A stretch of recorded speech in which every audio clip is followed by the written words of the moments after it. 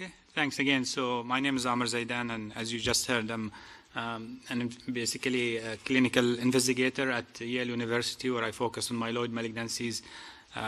My main areas of interest are really in early phase clinical trials and outcomes and effectiveness research in this area. And today I'm going to be talking to you about iron chelation therapy in MDS, which I think is, as you just heard from David, is one of the most challenging subjects in MDS because of the lack of high-quality evidence compared to other areas. Yesterday we were hearing about all these phase 3 trials in MPN, and there are a bunch of phase 3 trials and randomized phase 2 trials in MDS, and covering different aspects of the disease.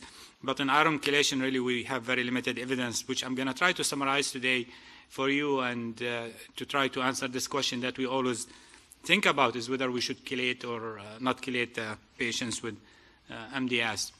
So as you know, MDS, basically the most common feature of MDS really in terms of presentation is having anemia, where more than 90% of patients have anemia. And many of these, almost half of them, become transfusion dependent. And since each unit of blood that's transfused to these patients have 200 to 250 milligrams of elemental iron, this tends to accumulate in the patients, largely because the human body does not have a natural way of getting rid of iron. So all the iron that goes in, there is no way to get it out, basically.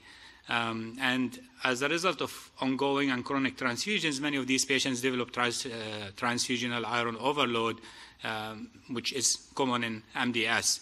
So in addition to the chronic transfusion that leads to iron overload in MDS, there are a number of other mechanisms that contribute to this.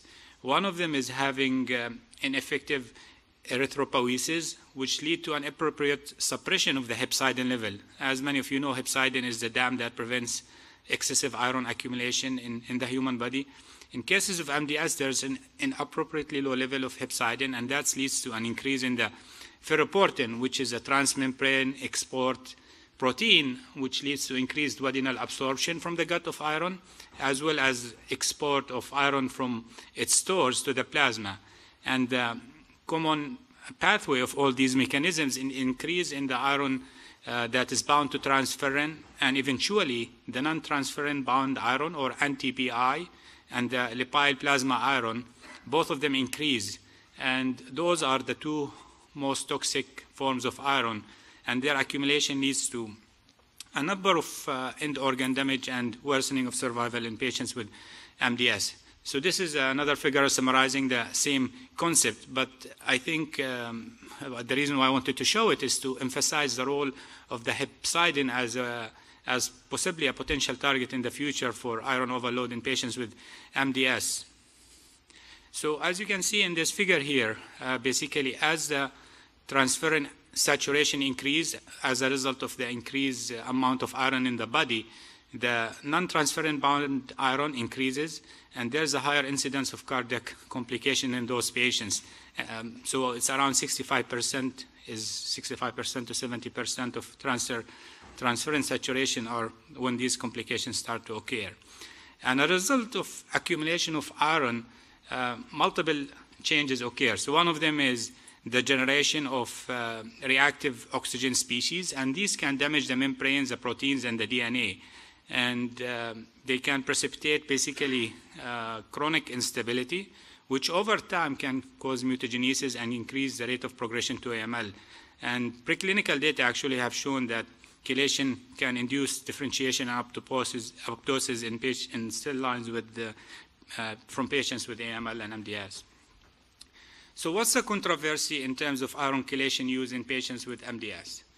I think the most important thing is that we know that that iron accumulation in the body is associated with worse outcome, with worse survival, and basically risk of progression to AML.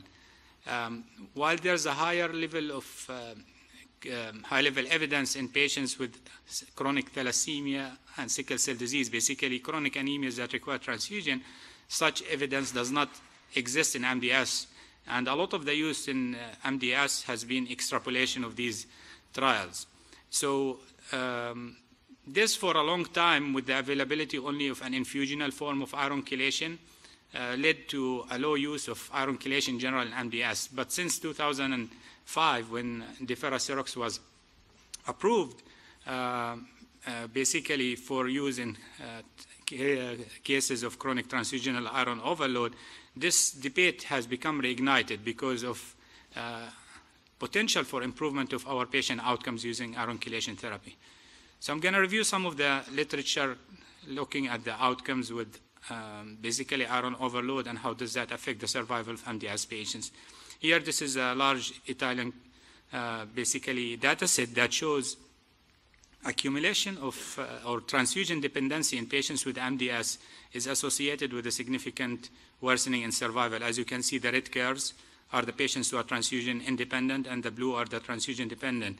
And also in terms of leukemia-free survival. So those patients are dying sooner and have a higher risk of progression to leukemia when you are requiring frequent transfusions. And when we look at the level of transfusion need as well, the higher the number of units that are being transfused each month, the worse the outcomes and the higher the risk of progression to AML. Now, you know, the ongoing discussion in MDS all the time is, does that reflect that transfusion by itself is bad, or is it a reflection of the underlying biology of the MDS? And this is a question that tends to always shadow the discussion of chelation in those patients. Serum ferritin is a very commonly used marker for iron accumulation in patients with chronic anemia and MDS. And high levels of ferritin also have been associated with worse outcomes in patients with MDS, as well as progression to AML, similar to the transfusion frequency. And also the level of the ferritin, not only the high versus low, the higher levels of ferritin in the serum have been also associated with worse outcome.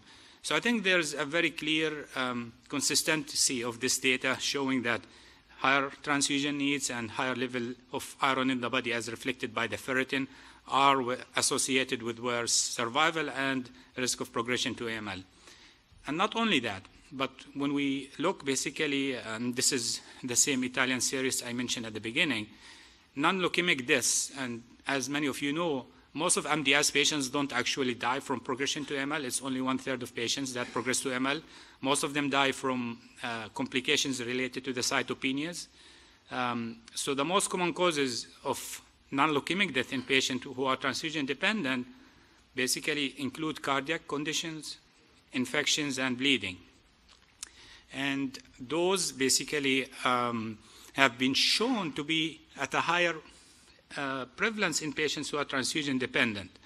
If you can, this is a large SEER claims-based study that showed that patients who have transfusion dependency have worse, higher incidence of cardiac events, higher incidence of infections, and including fungal infections, as well as marginally increased incidence of diabetes. So again, not only survival, but end organ damage is significantly higher in patients who have transfusion dependency and higher oxygen, and higher iron levels. So there are 3 drugs that are used in the US basically for iron chelation. The deferoxamine is a drug that has been around for 1968. It has been used for a very long time. The problem with it is it's infusional. It's given usually overnight. It's needed 8 to 12 hours. And it's basically 5 days or 5 nights a week, so it's difficult for the patient to comply with. There are 2 oral versions, Deferacerox and Deferiprone.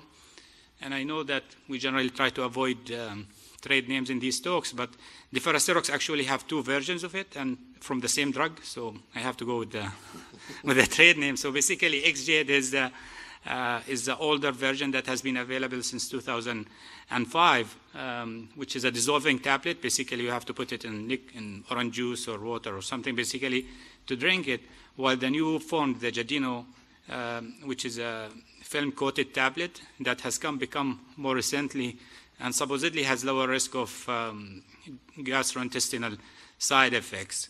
And again, because of the availability of these oral agents, as well as the Deferiprone, which is another oral agent, those have increased the discussion about whether these drugs should be used in our MDS patients. And all of these drugs basically have the potential of some side effects in terms of cytopenias. Thrombocytopenia is black box warning basically with the ferrocerox, as well as risk of GI bleed and renal damage. So usually we are careful when we use it in patients who have increased abnormal creatinine level. The ferriprone also has a black box warning regarding granulocytosis.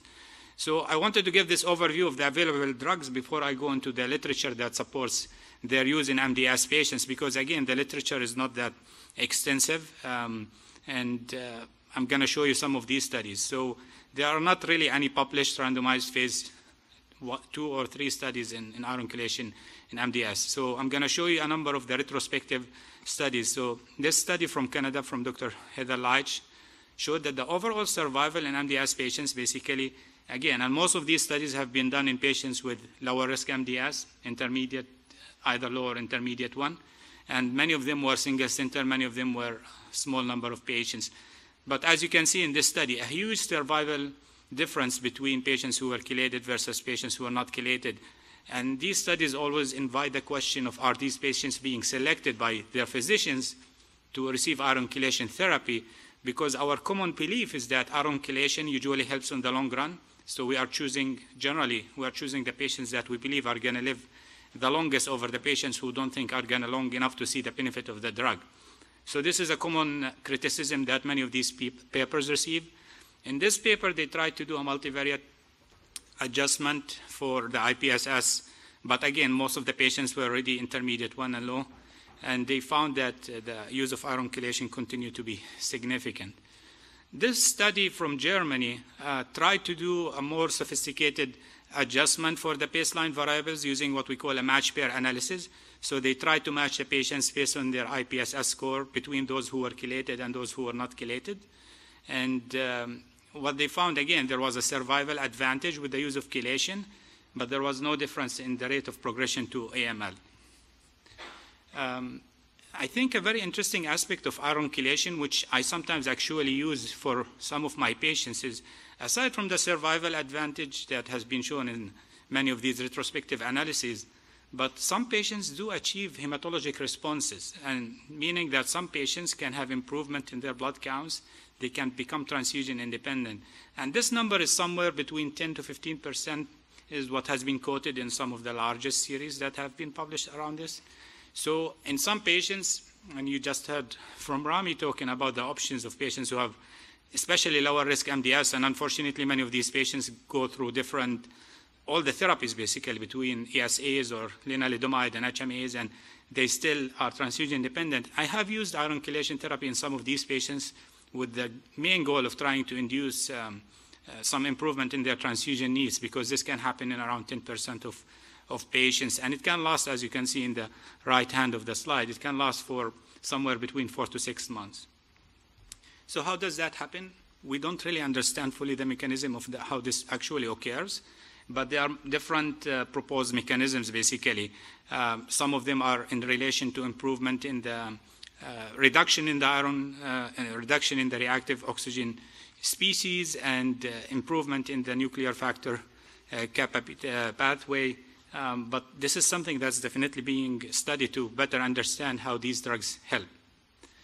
So not only whether the patients are being chelated or not is important, but the intensity of the chelation. As you know, these are oral drugs. They have to be given on ongoing basis, and compliance and taking them is important. And there have been several trials looking at the intensity of chelation in relation to survival. And this is one of the French studies that was a prospective, basically non-interventional study. Again, basically the oncologist chose to give chelation based on their own consideration of the different risk factors.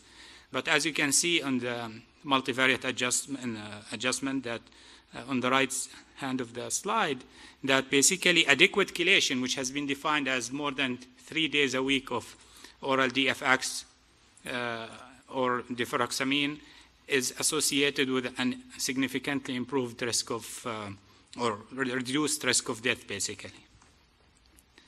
This is a study from the US. This is one of the largest non-interventional registries published by Lyons et al., looking at the use of DFX in patients with lower risk MDS. And again, as you can see here, that patients who were chelated had significantly higher survival than patients who who are not chelated.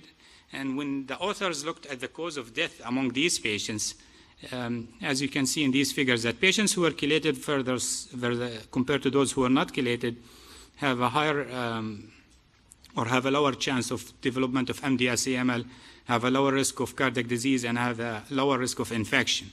So it does seem that these studies are going in the direction of better survival and lower complication risk among patients who are chelated versus those who are not chelated. Given that these retrospective studies have different criteria for inclusion and different basically populations and different adjustments, we decided to conduct a systematic review and meta-analysis. This is an overview of an abstract that was just submitted 3 days ago, actually, to ASH, looking at a combination of these different studies. And from all the literature, we found around actually only 9 studies that looked at this question. 5 of them were retrospective, 4 of them were prospective. There were no randomized studies, so we could not include any basically interventional study. And as you can see here, systematic reviews generally are done for 2 purposes. One of them is when you have conflicting results, the adjusted overall effect can give you an idea about what's the right way. But as you can see here in the systematic or in this meta-analysis, all of them were to the left of the null, indicating that there is a survival advantage, which was an adjusted one. This is so an adjusted survival advantage. But what struck me in this analysis is that the adjusted hazard ratio was quite low, 0.42, which is around 58% reduction in the risk of death, which probably is, significant when you compare it to many of the drugs that we commonly use. As a comparison, azacitidine in high-risk MDS has a hazard ratio of 0.58. Again, for me, I think that definitely reflects that there's some degree of unobservable variables that were not accounted for. But how much of that is the chelation versus how much of it is the selection of the patient is something that remains to be seen. We saw the same effect in terms of reduction in the risk of progression to AML. This was the only study that I could find in patients with high-risk MDS. Most of the chelation literature is about lower-risk MDS because in high-risk MDS, patients tend generally to die sooner, and most of us often don't use the drugs, and they are not really recommended in the guidelines because many of these patients don't live long enough to see the benefit of the drug. But this was a recent report from Europe, from all over Europe, basically looking at 51 patients who, again, had a significantly good survival, but of 37 months, which is very impressive in patients with high-risk MDS. Again, telling you that this is probably a selected population, but there was no control group. So, again, it's difficult to basically make a lot of conclusion out of that. And the last setting in which chelation is generally considered in MDS is in the pre-transplant setting. This is a study that showed that patients who go with iron chelation before transplant and have significant reduction in their ferritin have better outcomes. But again, this is retrospective analysis of, involving multiple selection variables.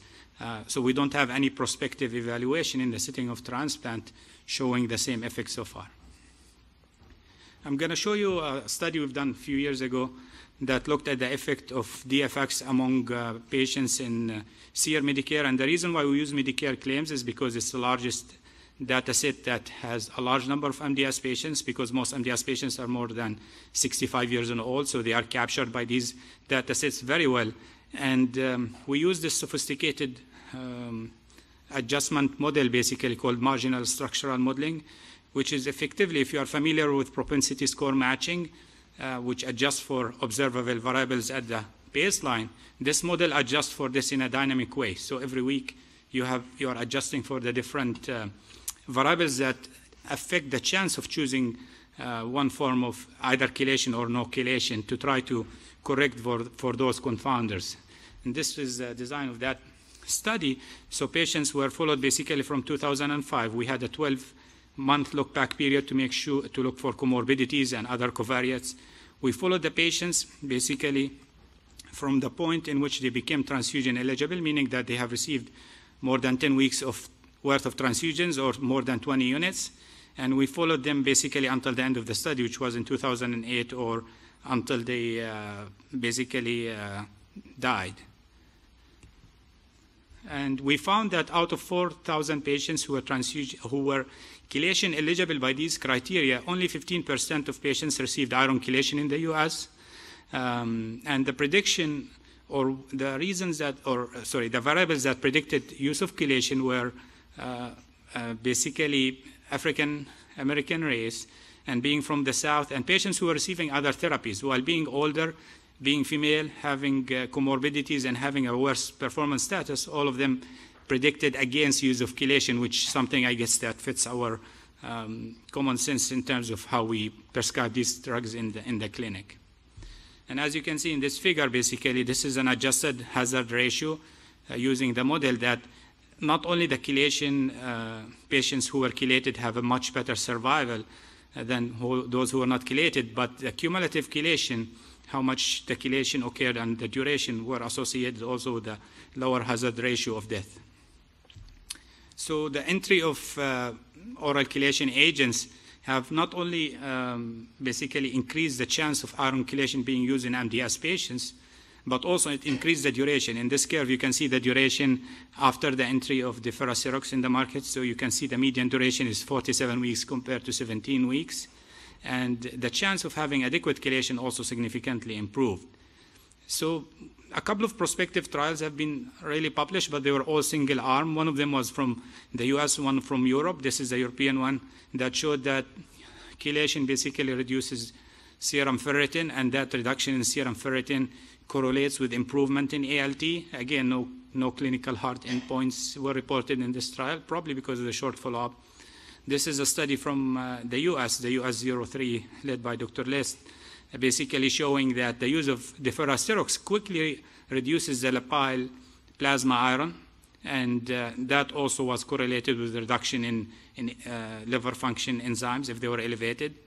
And the mechanisms by which DFX helps is basically related to reduction in reactive oxygen species and reduction in iron damage, and in DNA damage in patients who were previously transfusion dependent. But there are also effects that might not be related to the effect of DFX on iron. So there might be some pleiotropic effects, like what we talk about statins being not only in terms of cholesterol changes. There is some effect on the nuclear factor kappa pathway that also might account for some of the advantages we see with iron chelation. This table might not project very well, but it shows you that there is a lot of variability regarding the recommendation of iron chelation between the different guidelines. For example, the NCCN guidelines recommend considering of chelation among patients who receive more than 20 units of blood and who require more than, or who have a ferritin of more than 2,500 if they are lower risk MDS. But the guidelines differ, and there's a lot of patient-provider discussion that should happen about the risks and the benefit of the treatment.